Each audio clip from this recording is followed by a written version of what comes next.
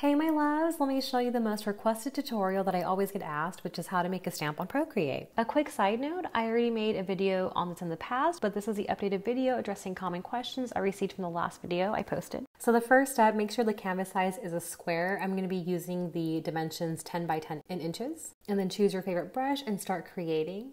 I'm going to be using my thick brush for the lettering and then my monoline brush to create my illustration. In order for the stamp to work, the design must be in the colors black and white. Then after your artwork is done, go ahead and tap on the wrench symbol in the upper left-hand corner. And then under Actions, tap on Add, and then at the very bottom tap Copy Canvas. So then next tap on Brushes and tap on the upper right-hand corner to create your brush. And then go down to the Shape folder and then click on Edit.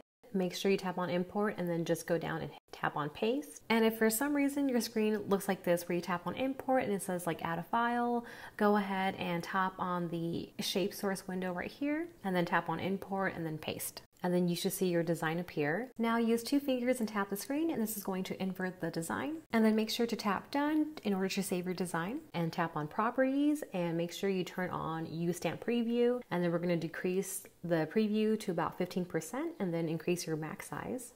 And at the very bottom, tap on About This Brush and just go ahead and rename your brush. And the last step, just make sure to tap Done. Now for the fun part, let's test out your brush. So go ahead, open a new layer and just play around with the brush size on the left-hand side and just test out your stamp. Make sure you also press down hard onto the screen in order for the design to appear, or else it will look kind of faded like this. And next, choose your favorite color and recolor your stamp design. And there you have it.